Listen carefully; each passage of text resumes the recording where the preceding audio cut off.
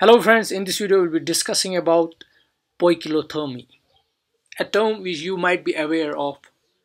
Poikilothermy is a thermoregulatory process that allows the animal body to maintain its core internal temperature. The animals which tend to regulate their body via poikilothermy are termed as poikilotherms.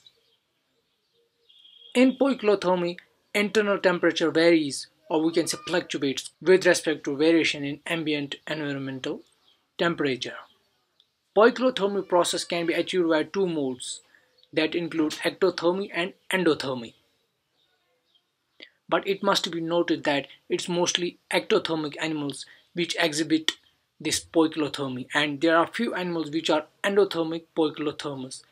Like we have naked mole rat, the only endothermic poikilotherm animal which is a mammal. If we see two terms, ectotherms and ectotherms, we always make it sure that ectotherms are cold-blooded animals.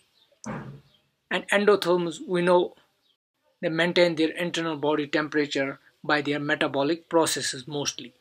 It's mostly ectotherms which are commonly called cold-blooded animals or poikilotherms, and if their body temperature adapts with environment. Fishes, few amphibians and majority of reptiles rely on poikilothermy. And we have only one mammal called naked mole rat which exhibits this thermoregulation process. Basically, these all thermoregulation processes mechanisms are designed to return your body to homeostasis.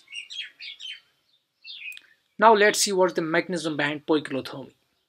Poikilothermy is achieved through five known mechanisms, of which we see the first easier one is basking in the sun. In this process, that is the basking in the sun, the animal bask in the morning sun to raise their internal body temperature and stimulate their metabolism.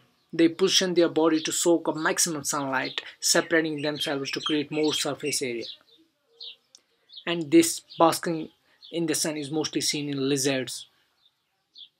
Second one is the melanistic polymorphism. In reptiles, the body color can have direct effects on numerous aspects of their existence, such as thermoregulation or prey-predator interactions. Darker melanic individuals show lower skin reflectance and consequently heat up more rapidly and maintain optimal body temperature more easily than lighter colored individuals.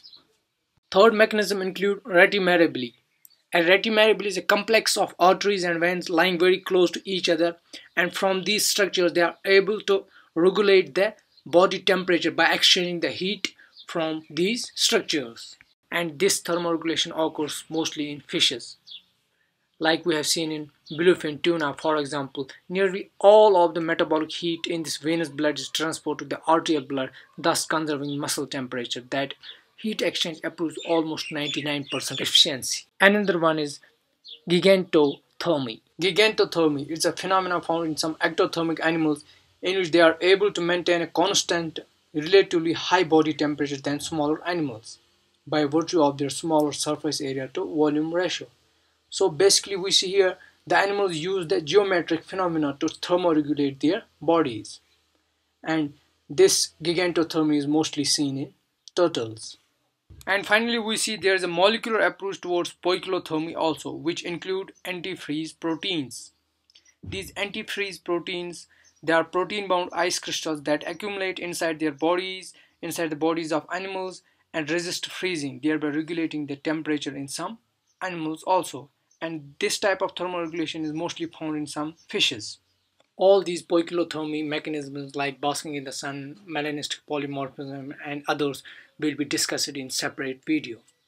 So this was all about poikilothermy. I hope you like the video. If you like it, give it a thumbs up and make sure to subscribe to the channel. Thanks.